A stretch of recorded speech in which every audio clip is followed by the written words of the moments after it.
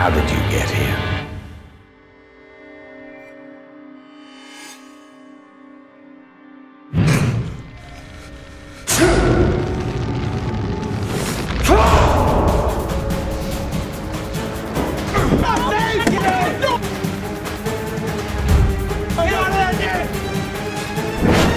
You're probably wondering how I got here. I was special, so they brought me in. This is who people think I am, but this is what I really do. I work for the government. Everyday people like my wife, they're not ready to handle it. I keep the world safe. But I digress. This is probably too much for you to fathom. What the job entails is really very simple. You're being held under the Prevention of Terrorism Act. Look, the sooner you answer my questions, then the sooner... Sometimes you have to scare it out of them.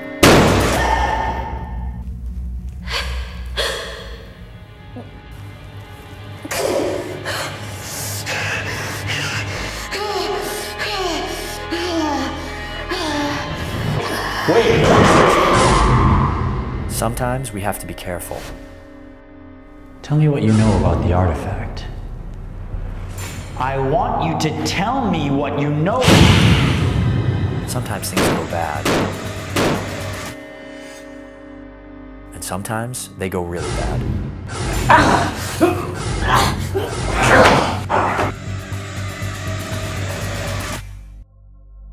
Accidents happen. If you're not gonna cooperate, don't give me any attitude.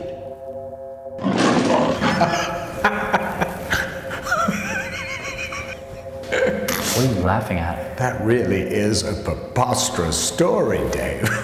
No paranormal powers manifested until the incident. You think you could offer me a cup of coffee? That would be the polite thing to do. Would you like a cup of coffee? Have you got any tea? I don't really drink coffee. Oh, we don't have any tea. Oh, that's a shame. Day 22. Something happened. A cup of tea appears out of thin air. But how? I really must insist that I ask the questions here, Dave.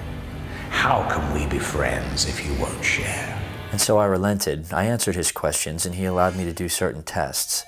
Soon other things manifested, oddly familiar. But something was wrong. He was asking too many questions. No. This is my room. I ask the questions. But you're asking the wrong questions. I work for the government.